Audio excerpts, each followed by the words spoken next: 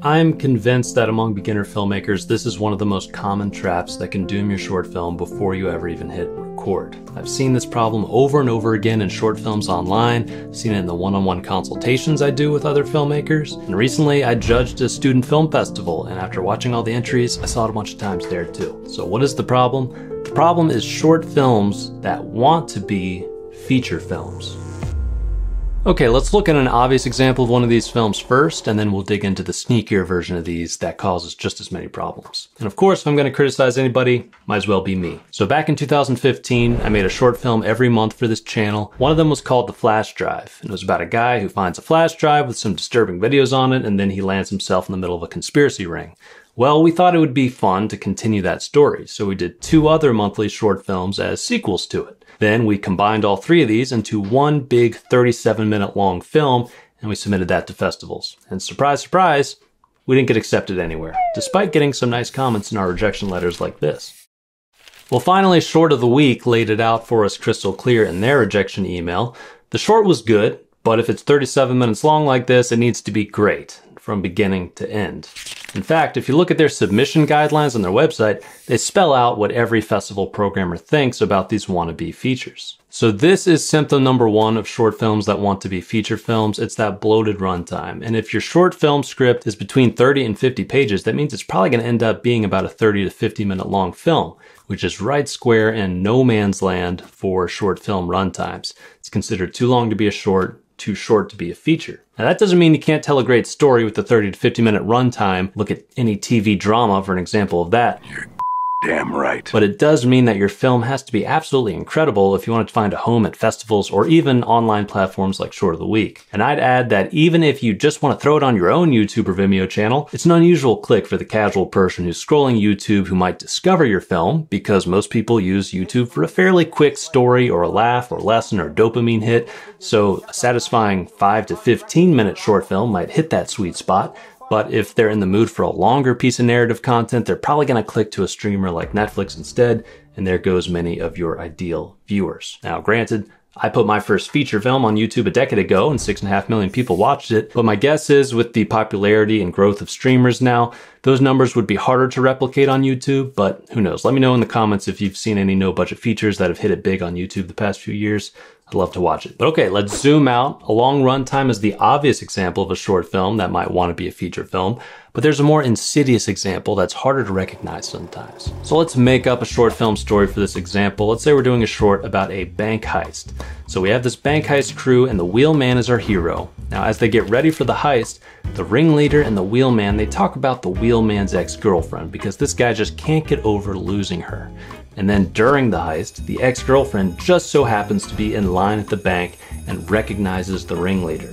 So he takes her hostage, he throws her in the trunk of the getaway car, the wheelman finds out it's her, and then they have this heart-to-heart rekindling their old connection.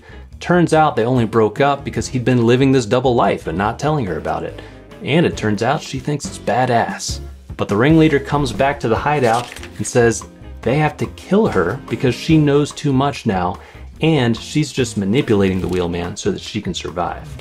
Well, finally, everything ramps up to a climax, this big shootout where the wheelman has to choose who survives, his ringleader friend or his ex-girlfriend. We start flashing back to happier times of all 3 of them hanging out together.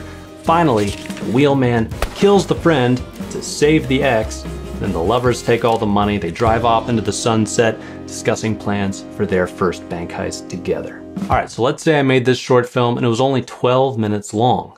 Could it be good? I would argue no, because if I managed to keep the runtime that low, the scope of the story is way too big to be effective in 12 minutes. And this is the other type of short film that wants to be a feature. Short films with a big story scope. These films usually end up feeling rushed and overpacked with exposition, and that means the audience usually spends more time playing catch up with the backstory of all these characters and plot points than actually connecting with the story as it plays out. Now with this story in a feature, or even in one of these no man's land 40-minute short films, the audience could have spent enough time with these 3 characters to really feel something by the time the wheelman has to choose between shooting his ex and his friend. But in 12 minutes or even 20 minutes, we'll be lucky to feel a connection with just 1 or 2 of these characters by the time we get to that big dramatic climax. That's why, in my opinion, specificity and a narrow scope is ideal for short film stories. But of course, with every rule, there are exceptions.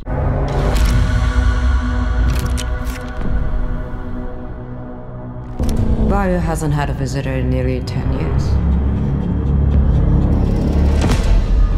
I believe he sees something special in you.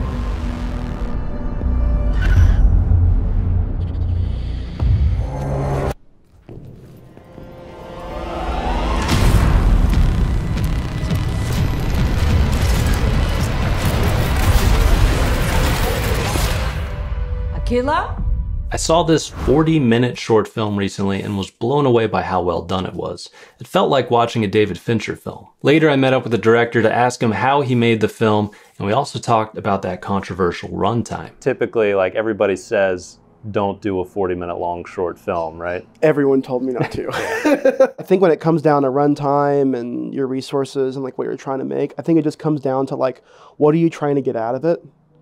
And just reverse engineer from that. And so for me, I wanted to see how far I could push myself on a project. I just wanted to make something with my friends. Like I really didn't care anything else past that. Just like, what do you want to get out of it? You know, do you just want to like dabble in the process and see if you like it? Make a 5-minute thing.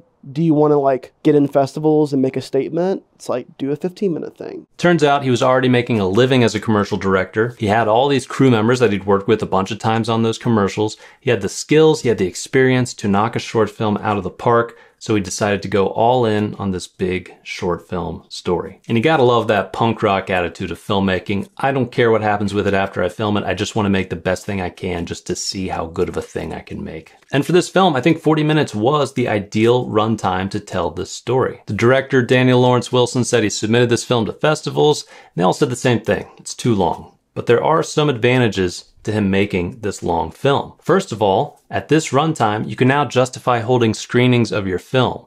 If you have only a 5-minute long short film and you try to hold a screening, people aren't going to want to drive across town to see a 5-minute film and then a 10-minute Q&A, and then, okay, I guess we go home now. But at 40 minutes, you can really make an event out of that. So that's what he did. He had this big screening. That's actually where I met him and saw the film. And he did a Q&A afterwards, but it turned into a whole event and a really good networking opportunity for him. Also, with a piece like this, because it's so well done and runs the length of a TV pilot, it's a strong piece to help him potentially land representation from agents and managers. And more importantly, it sets him up to investors and producers as a no-brainer for a feature indie film, which he's actually already developing now with a producer who saw this film. So if you know what you're doing and you have the experience already, then going big on one of these longer, no man's land short films can still be a good option.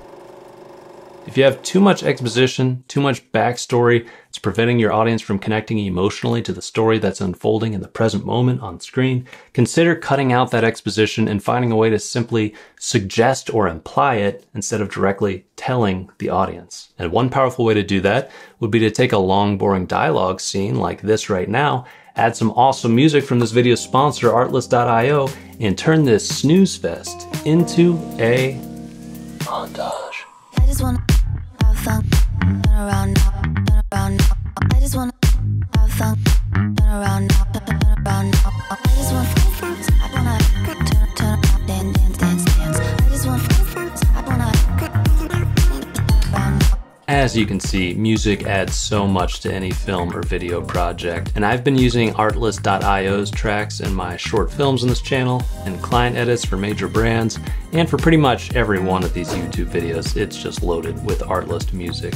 The reason I keep coming back to them is they've just curated the best library I've ever seen for stock tracks that don't sound like typical crappy stock music. I love that you can search by any combination of genre or mood or type of video or whether or not there's vocals, the duration of the track, the beats per minute even, and you can click on a button to find similar tracks if you find one that's close but not quite right. With their music plans, you can also get access to their huge sound effects library. They also have stock footage, graphics templates, plugins. It's really a one-stop shop. There's different pricing plans, including lower cost plans if you just want to use their assets for social media content. I have the Max Pro plan. That gives you everything they have, which is their stock footage, which is amazing. You get their editing templates and graphics, which are big time savers and I use all the time. And if you click the link below or scan the QR code here, you'll get 2 months free when you sign up for any of their annual plans. Thank you, Artlist. Now back to how to fix these wannabe feature shorts. Ideally, you can course correct before you actually shoot the film. And the best way to do that is to ask yourself in the writing stage, what is the most interesting aspect of this short film? Can I whittle everything else in the story down so that the short film can just be about that one thing from beginning to end? For example, with our bank heist film, what if we boiled the whole film down to a getaway driver whose ex-girlfriend has been taken hostage, and we just start the film with the getaway driver in the car, nervous because there's a bank robbery going on inside, and then a guy runs out and shoves a woman into the back seat, says that she recognized him, she's our hostage now, watch her, and then he runs back into the bank. And then the entire short film is just him sitting in the car with the ex. Now we don't have to figure out how to actually film a bank robbery scene.